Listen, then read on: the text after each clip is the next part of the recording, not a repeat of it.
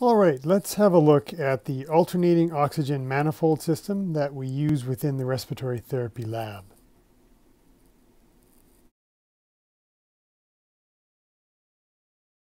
As we've discussed during the lectures, there is a service side as well as a reserve side to the oxygen manifold.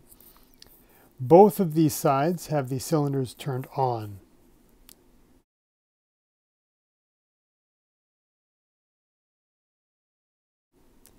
All of the cylinders on each side, service side and reserve side, are connected together via flexible copper pipes. These are sometimes called pigtails just because that's what they look like.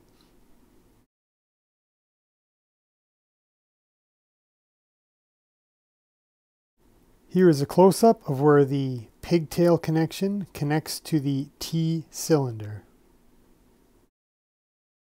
The pigtail connections all connect to a common pipe called a header. This allows all of the cylinders to empty at the same time. The header connects to a pressure reducing valve where the cylinder pressure is reduced to a regulated set working pressure. On the service side, this regulated pressure is 55 psig, and on the reserve side, this pressure is 50 psig.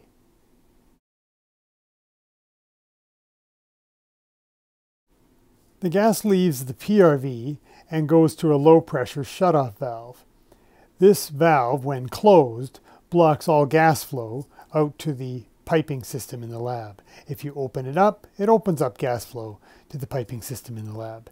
The bleed valve that you see here is what is used to bleed off or vent off pressure from the pipeline system once you are shutting the system down.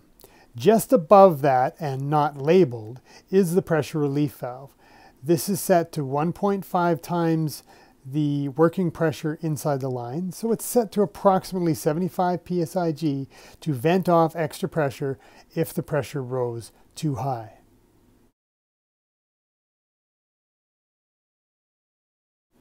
All of the pieces of equipment on the service side that I just described also occur on the reserve side.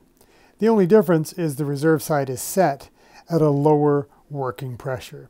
50 psig on the reserve side, 55 psig on the service side. I'm going to turn on the service side of the manifold system by opening up all of the cylinders on that side.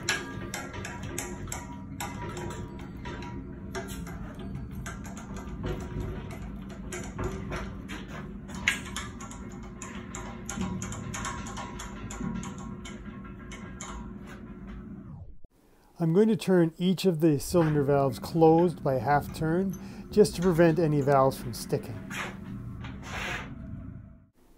When I open the high pressure shutoff valve leading to the PRV, notice the cylinder pressure is seen on the high pressure gauge on the PRV. Then I will adjust the PRV to provide the working service pressure for the pipeline. In this case, it will be 55 psig on the service side.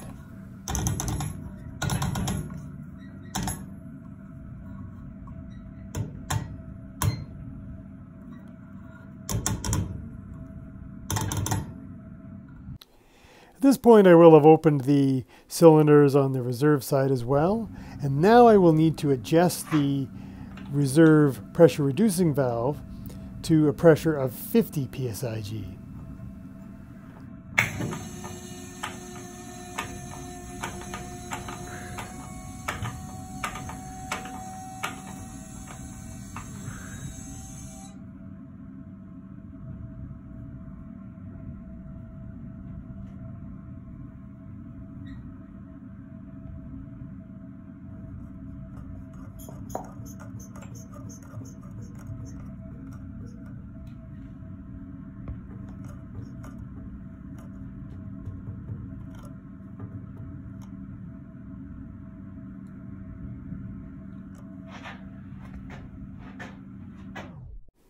So now we have the service side PRV set at 55 psig and the reserve side PRV set at 50 psig. What we need to do now is open the service side low pressure shutoff valve to send the service side pressure to the pipeline system.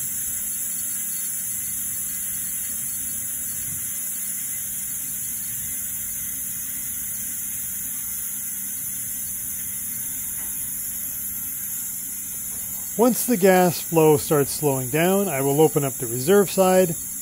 I wait till this starts to slow down so that we avoid wasting gas from the reserve side.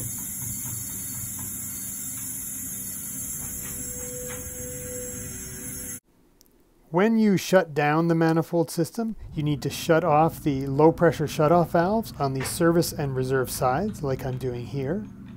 And then you need to shut off all of the cylinders on both sides.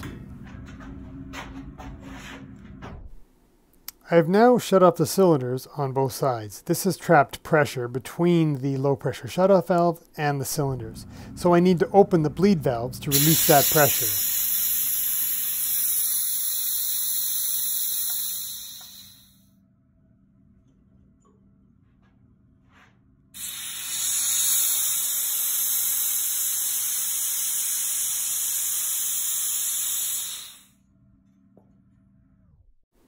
Once you have released the pressure through the bleed valves, then you can release the tension on the PRV springs.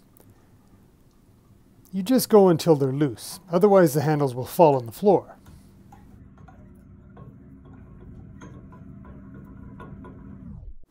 Once you've done that, you can close the high pressure shutoff valves on both sides of the manifold system.